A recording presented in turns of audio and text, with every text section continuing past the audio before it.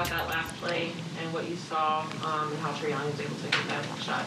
Yeah, we got one-on-one coverage a little bit. We had some shell defense around him, and you just give him credit for the shot that he made with a contest from behind by Spencer. So good shot. Give him credit.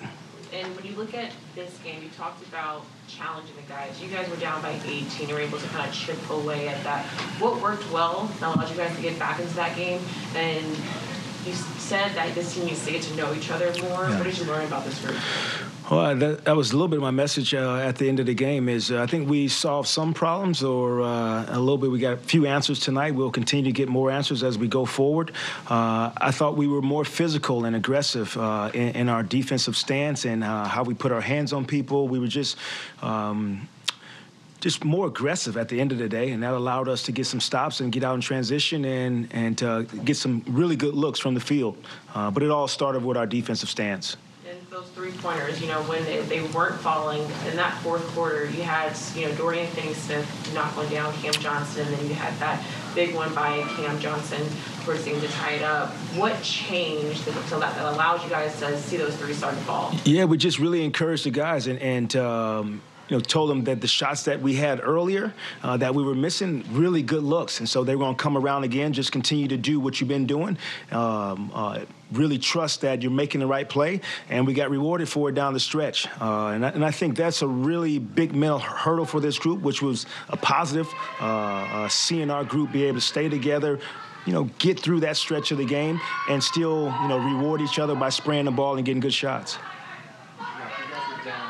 With about 120 left, able to tie with that Cam corner three, which means the way you guys are kind of able to make the most of that crunch time and stay in the game up until that Trey shot. Yeah, it's great to see our end-of-game execution. We kind of held on to our timeouts a little bit. We trapped and forced them into our early shot. We got an offensive rebound. We were able to do some offense and defensive substitution at the end, which was good. So that was something that was good to see our group have a little bit of poise at the end, make some shots during that stretch, and really be on the same page during that stretch.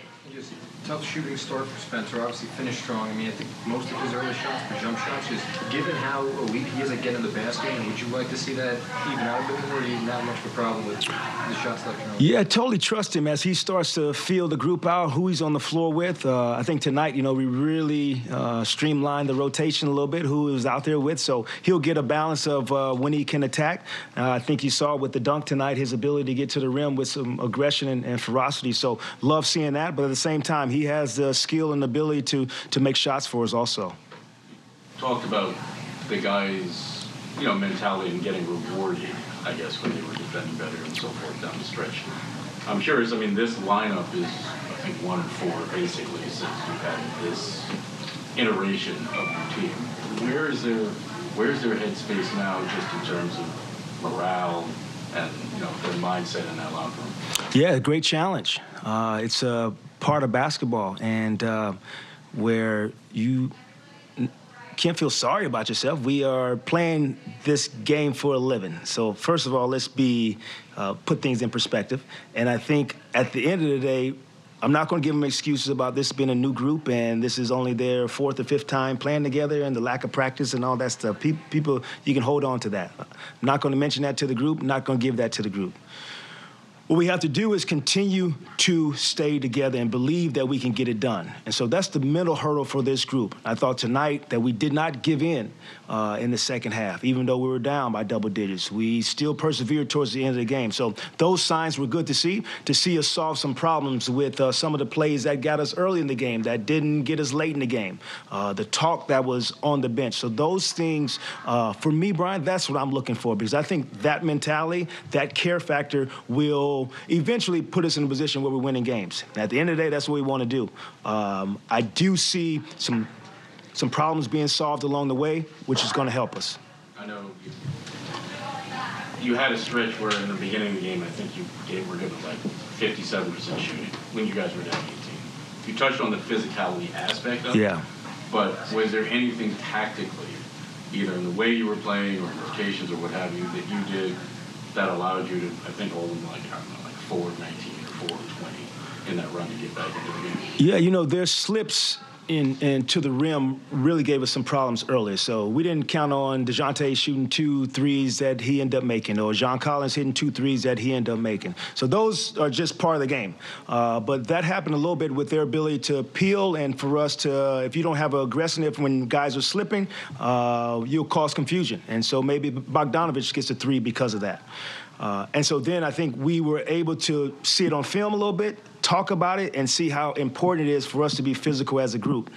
Now, challenge tonight because we played, limited guys a lot of minutes. And so now can you continue to play physical and aggressive and play and have stamina? So those are the mental things we will continue to put these guys through, because I think you got to go through it to get to the other side. How impressive was it to see, because coming off of Friday night, you mentioned how this is not going to be a one-man show team, and you look at tonight's game where you had, Cam and Mikal lead the charge in that first quarter, then you had Cam Thomas in that second, and then you had Royce O'Neal, and everyone followed through with that in the fourth. How impressive was it to see these guys come together to see that balance? Yeah, it's great to we talked about it in film, is the ability for us to really play for each other and create for each other and believe in how we're going to play. And we talked about it's got to be collectively, the ability on both ends. So even Dorian's drive at the end, he could have turned the corner and shot a 2 or a floater, and he gets it to Cam Johnson. So that ability to continue to do it over and over again, to believe in the game plan and stay with it, I thought our guys really grew tonight from that. Considering after the trade, your personnel before the trade was obviously heavy tilted offense and star power and all that. Considering the lineup that you're putting out there and the way the roster is constituted, you have defensive players. It's a little surprising when you look since the trade and the defensive numbers have been worse than the offensive numbers. Do you have any kind of thought as to why that would be? One would think it might be the other way around. Yeah, I think our guys are getting used to, we talked about the offensive terminology. There's a defensive terminology also. And when you've been raised in a system like the 2 kids from Phoenix, they've been raised in that system, that's all they know. So the terminology is different. My communication is different with them. What we're trying to accomplish is different. And it just doesn't happen in 5 games like that. The other 2 are coming from a different organization, too, where some of their switches were different than ours, the way we do them, the ability to keep it in front, why we do them. So it's still explaining the why to our guys right now, and I think it's going to click. I believe it's going to click. But there is a space where you talk about offensive terminology. There's some defensive terminology and some scheme-wise that we're still getting the grasp of.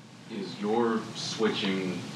you guys are not a drop team. I know you do a lot of red end and whatnot, but is your defense more, I don't want to say out of kilter, or more different, I guess, than what the NBA norm is than your offense? Is that a fair statement? I think, everyone is a little nuanced, and what you're trying to accomplish out of it. And I think those conversations will continue with the guys, our new guys. But it's every defense is a little nuanced. I think we still are trying to get a hold of what we're trying to get accomplished. But it was good to see us adjust in the second half and really grab onto what we're trying to do as a defensive team.